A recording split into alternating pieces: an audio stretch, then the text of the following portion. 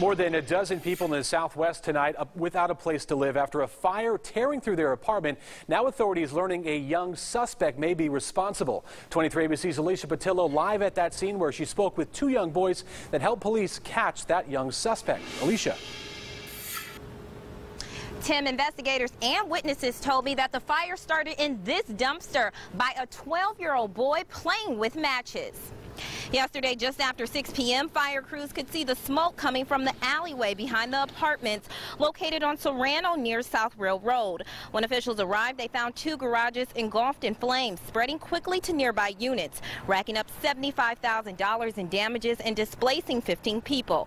The fire caused mixed emotions for residents after learning the blaze was started by a 12-year-old boy in the neighborhood. Police could not immediately locate the child, but 12-year-old Skylar Cheek says the boy was hiding not far from their street. He found him and turned him in to authorities. Well, he went to GameStop the first time, and the lady told him to leave.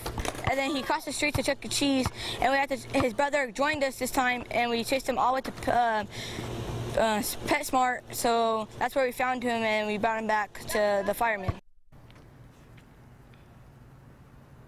Cheek says he and his brother Dennis began to look for the child police were searching for.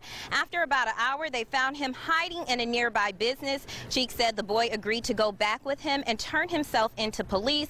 Officials arrested the child and was taken into custody. Now, I've been out here for several hours, and crews have just finished replacing this phone line, and they said electricity should be on. We'll continue to monitor this investigation. Live in Southwest Bakersfield, Alicia Patillo, 23 ABC.